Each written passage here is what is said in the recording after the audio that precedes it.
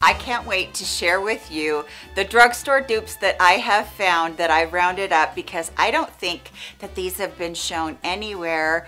Not that I know of, although one of them I did get from a viewer, so it might be out there already. Let's get into those so that I can share with you how you can save some money and still have high-end makeup that's beautiful.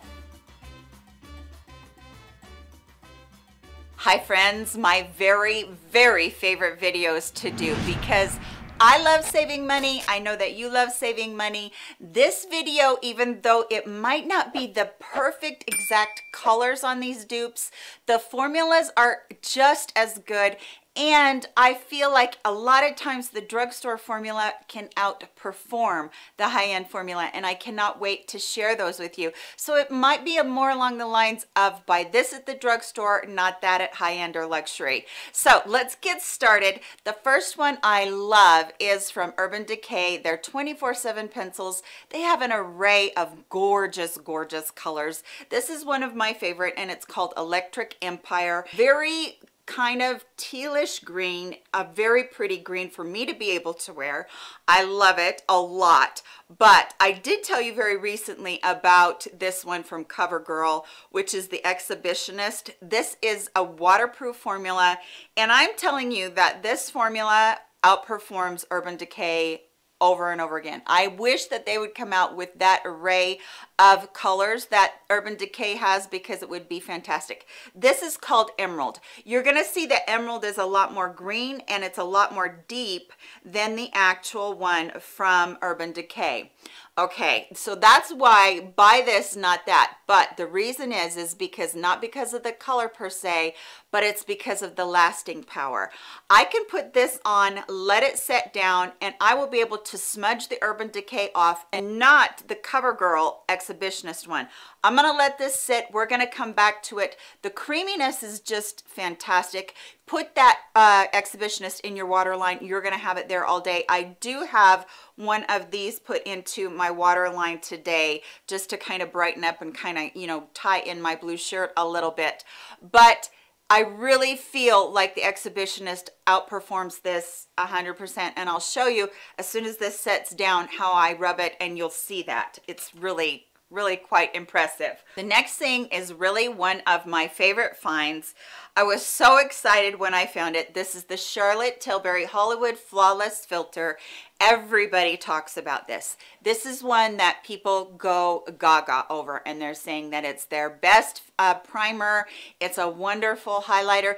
It is all of those things. It is in a doe foot applicator. Let's see, I have mine in color 2. Light, and it's a good color. It's a really good color. It is a little bit thicker of a product. It seems like it's almost along the lines of a concealer. So you kind of just dab it across and it brings some light to that area. It's really popular for using underneath makeup. You can feel the slip in it. You can feel the dimethicone in it. So it does kind of tick off that box of being able to wear it under a matte foundation because it's going to give you some light under there. And when I got it, I wasn't super blown away with it. I was like, okay, this is good, but I don't know if it's something that I would repurchase. But Elle sent me this one. This is the Electric Mood Illuminating Elixir Priming Serum. Okay, so this is specifically for priming. This is so close to that in texture. I actually like it a little bit better because it's a little bit thinner, but it sinks into my mature skin a little bit better. But I feel like it gives a better glow. See, you've got the Charlotte Tilbury up here, which I feel like has almost gotten to look like a matte after it's sat down. And then you have the one that is this illuminating one from e.l.f. that is like pennies compared to the other one, and it's just still shiny and pretty even though I'm rubbing it in, and I used less here than I did for the Charlotte Tilbury. So if I was gonna say buy this, not that, I would absolutely pick up the e.l.f. I feel like it's more hydrating. I feel like it set down on my mature skin better. It went into my pores and didn't make them show texture better than the Charlotte Tilbury. That is one thing that I had to be really careful with, is that if you get too much of the Charlotte Tilbury on and then your foundation, you're going to look a little bit cakey because both products are a little bit thicker, whereas this is super thin and can go underneath your makeup and is so beautiful. I did just tell you about a Charlotte Tilbury. So many of these are Charlotte Tilbury that I probably should have just gone for doing a Charlotte Tilbury dupe video, but this is the Charlotte Tilbury color corrector. I bought this because I was so intrigued with wanting to know what her formula was because so many YouTubers had talked about it. It does have a bit more slip. It's a little bit more emollient. So I find that if you put it on underneath your eyes, you have to almost set it or put your concealer on or your foundation on over top of it immediately, because you're going to need to do that in order to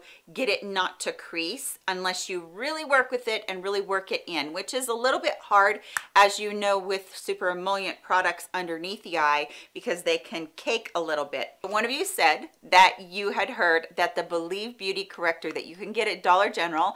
Now, I know that they had two colors. You can only buy this in store as far as I know so far. So this one, it is so close. It is so close. Now, I do feel like this is a little bit more stiff, and I like that because, again, you're not working with something that is so emollient that you're going to get it to crease. And that is one thing that is just a little bit better to me about some of these that are just a little bit thicker of a product. I shouldn't say thicker because this is not a thick product by any means. It's quite thin. This one from Charlotte Tilbury is the medium, and then this one from Believe Beauty is the light medium. So you can see that they are two different colors. And I do know that the light from Charlotte Tilbury was quite a bit lighter, and I believe very close to the color of the Believe Beauty one. But my goodness, as far as price goes, as far as how much I like to have the Believe Beauty one instead of the Charlotte Tilbury, you can see that I've barely even dipped into the Charlotte Tilbury one. It's because it creases on me too much. So I like the Believe Beauty one. It is what I have on today. It is something that I feel like is a little bit more perfecting than Charlotte Tilbury. So if you want to talk about buy this, not that, this is another one of those products because you're going to save a ton of money, and I believe it outperforms it so well. All right, I just told you that I was going to show you after these dried down. Now look at this. You're going to see how good this is. Look at this one from Urban Decay. Can you see how that's smudging just a little bit and wearing off? I've actually got a little bit of it on my fingers, but that one from CoverGirl is not going anywhere. It's not coming off, it's not bleeding up, or it's not bleeding down. I will tell you the other thing is I'm going to just wash off that hand. You're going to see that that Urban Decay will come off really easy. Look, the Urban Decay is almost gone, and I'm going over them both, and the Exhibitionist is having a hard time coming off. I am like rubbing like crazy. It's coming off, but it is taking a long time. So you can tell that that would really go well into your waterline and stay in your waterline a whole long time. So I'm going to try and get the rest of that off so I can do more swatches on this hand. All right, foundation, foundation, foundation. We are always on the hunt for the perfect foundation, and it seems like Estee Lauder Double Wear is the perfect foundation for so many people.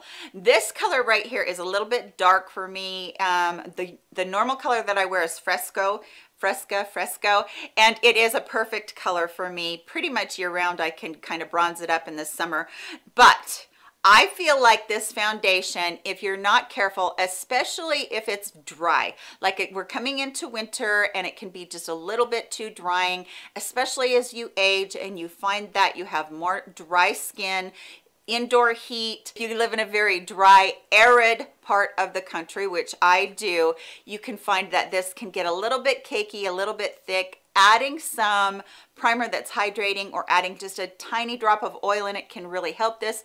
It's gorgeous. It lasts all day. It's called Double Wear for a reason. It lasts all day. It covers like a dream. It is full coverage. You will feel like you do have makeup on with this though, even though it looks very perfecting. So I love this and I use it quite often. It's a beautiful foundation that if I need something to stay on all day, this is what I'm going to reach for.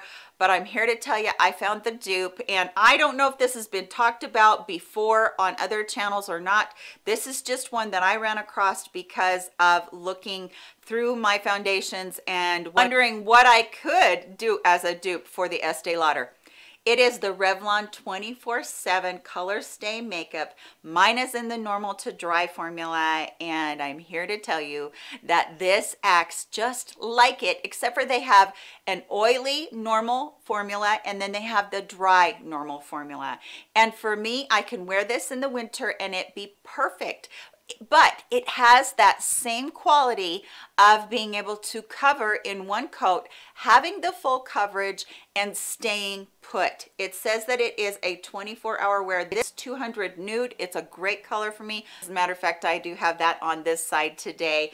And I just think that this one outperforms the Estee Lauder Double Wear because of my dry skin. It is a very similar thickness or a very similar consistency to both of them. I like the Revlon more because I don't feel dry at the end of the day, whereas if I don't mix something with the Double Wear, I will feel dry at the end of the day. I love the price point on this compared to this one. Just like the Double Wear, this will not show up texture. It applies like a dream. It helps to hide all of my imperfections, and it's an absolutely gorgeous foundation. And I have talked about this before, but I've never talked about it as a dupe, and I'm so glad that I compared the two. And yes, I am wearing this one on my skin today. I did have to lighten it, and I did have to put a color corrector in it that was white in order to get it light enough for me. But they both work so good and they both perform so well, except for I feel like, again, buy this one and not this one if you're a mature gal with dry skin that gets drier in the winter. I love this stuff. This is one that I'm super duper glad that I found, because way back, way back, Becca came out with this highlighter, and I have to get my glasses so I can figure out what it is. This is called the Becca Pearl Glow Luster Glow Powder in Pure Pearl. I just loved this because it was not like their regular ones where you pick it up and it felt really heavy or chalky. It was just really silky, really smooth, and it gave a really beautiful beam, but at the same time it was super soft, and it didn't show up any texture on my mature skin. I fell in love with it. I think I heard about it from Mel, and she just really loved it, and I love it too. And it was one of those ones that I just had to have. It's gorgeous because of its, you know, not showing up any texture, but it being the glow without being any glitter or any sparkle or anything like that. This is the one that I found that is a dupe for it, and I love this. This is More Than a Glow highlighter from Catrice, and this is the rose one. This has had an embossing in it right here that I've kind of worn off, but it is very close. The texture is so close, and the color is pretty darn close too.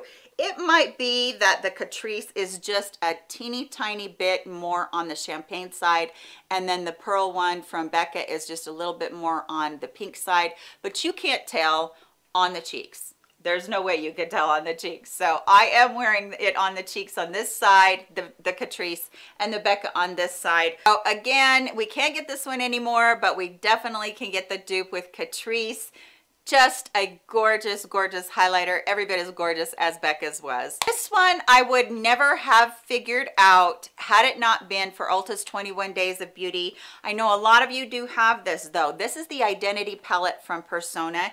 This is an incredibly beautiful neutral palette, and these colors are stunners. They are so pretty. There are so many unique colors in here, and very easy to work with, very soft, very blendable. I fell in love with this thing. You get the orange neutral, the purple neutral, you get the brown, the green shimmers, the golden shimmers, the champagne, the pink shimmers. You get this light white color to mix with any of them to kind of, you know, make them brighter, which is so nice. I love this. Again, this is a buy this, not that, because it's not an identical dupe. But I picked up this palette from ColourPop called Lust for Dusk. This has quickly, very quickly become my very favorite palette. Look at the colors in here. They're muted, they're gorgeous, they're more on the neutral side, but at the same time you get just that little bit of beautiful color in there just to kind of set off that neutral look that we all can kind of get in a rut in. And I feel like there's 16 colors in the Lust for Dust, and then there's 12 colors in the Persona. If you take a look at this side by side, I think you're going to see what I'm talking about. They look so close to each other. Now, if I swatch these right next to each other, you're going to see that they aren't exactly, but they are pretty dang darn close. Like, here's the one from Lust for Dusk, and then here's the one from Persona. That's the purple one in there. And then this one right here is that dark brown one, and then the dark brown one out of the Persona. They're so close. They might just have just a little bit of a tonal difference, but can you tell the difference on my eyes? I don't think you can. This one is the Lust for Dusk, and then this one is the Persona. Now, I will say that one thing that I did do was I took the highlighter from the Catrice and I did put it in the inner corner of both of these just to bring some brightness right there on the inner corner. But the lid, the outer V, the crease, the transition color, everything about them is almost an identical look. You just can't tell the difference in them. I just ended up mixing a few together, and these are so close. You can see how close they are. Different price tag, yes, big time different price tags, but I also like this one a little bit better for a couple of reasons. First of all, I love this silver in here. I think it's so pretty, and there isn't anything like that in the Identity palette. So color wise, it's pretty darn close. What about the formula? I love ColourPop's formula. I always have. I've been wearing this on my eyes for a few hours now. There's no fading on the ColourPop one whatsoever, and that's the nice thing about the Persona. They're beautiful. I feel like if you missed out on this and you're sorry that you did, check out this one, Lust for Dusk, in the ColourPop formula, and I love it so much. This has been my new favorite. I really, really like it. Lastly, I might get some backlash for this last one, but this is one that I feel like for me is a huge find, and I feel like for any of you that are on any sort of a budget where you can't put out that high-end dollar for the Hourglass palettes, that you might really enjoy this. These are the two Hourglass palettes that came out. The one is the Ambient Lighting Edit and Unlocked, and this one is the Universe one. I picked up the Unlocked one. Wait a minute. Yes, I picked up the Unlocked one first. This is just the ambient lighting powder that you dust across, 2 blushes, a bronzer, and then the highlighting color. And the same thing goes for the other one, which is again the Universe one. You get the 2 blushes, although I feel like this bronzer that they put in here this time is so close to a blush that if you have any sort of a skin tone that you like it very natural, you could wear this one as a blush. And then you have the highlighter and then the ambient setting powder or lighting powder that you can use. And I love that this time they did the big powders here, because it used to be so small that you could hardly get a brush in. So I do like these. I think they're beautiful. I think that either one that you pick up would be a winner for you, but I realize that not everybody can do this. This is an $80 price tag for each of these, and they aren't, you know, they aren't inexpensive. I pick them up because I don't use makeup up a lot because I'm testing so many different things for all of you, and so having these gives me a chance to try all of their stuff, all of their powders, and still be able to not break the bank with the single ones that are usually like 50 something dollars. So I do like these. However, again, this is not an easy price tag to swallow, but I got you covered, and I think that I found really, really good dupes for these. Again, buy this, not that, because the colors on these aren't identical, but a lot of them are really, really close, and I really love them. So the Sephora collection has a micro smooth multitasking baked face palette, and I am positive that they did this because of Hourglass's ambient powders. Now, Hourglass's powders are silky, they're smooth, you stick your finger into them and you love them, but I almost like the texture of these from Sephora a little bit more. I feel like as I'm putting my finger in here, I feel they're softer and they're easier to blend out. I like them better. I think that they're just ones that are just a little bit nicer. They're a little bit, I don't even know how to describe them other than they're powders that are great for somebody that has texture or large pores, because they just really work into the skin and they're beautiful. So this one is the Enchant, like I said, and this one is in Captivate. So this is the darker one. That's the other thing that I don't feel like Hourglass does. They don't give you a darker option. these did. Now, I'm not saying that this is a dark enough for my super deep toned skin gals, but I'm saying that it's pretty good to be able to get a darker tone in here than these light tones. And you can see as I'm rubbing them here that they are a lot darker than what these are up here. I love that. Now let me show you side by side because they are not the same color. But like I said, I do feel like the formula is better. This is a little bit more of a warm tone, but I think as you get up into those medium tan deep tones, you do get a little bit warmer.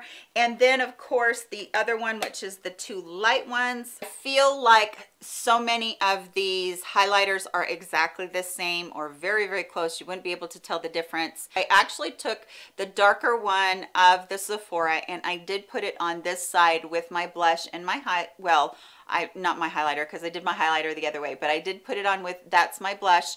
And then this side with the, I can't remember that name, Universe, is over here. So I felt like they were very close. I don't feel like you're missing out if you don't buy this, but you buy these because you're getting such beautiful colors. I did a whole entire video on Sephora products and I love them. I think that they outperform so many high-end products and I think they're great. I have reached for this light one over and over again and it's gorgeous. I'm really impressed with these. They're just very high quality and I'm really glad that I got them. That's it for the dupes today. I hope that you did enjoy them. And again, this is a buy this, not that, and save some money. You know, I always love to hear about dupes in the comment section from you. So if you do have any, will you let me know down there? I would super appreciate that. I'm still trying to get that, yeah, the CoverGirl exhibitionist. I'm still trying to get it off of there. It's still not coming off of there. So you should have it on all day too. All right.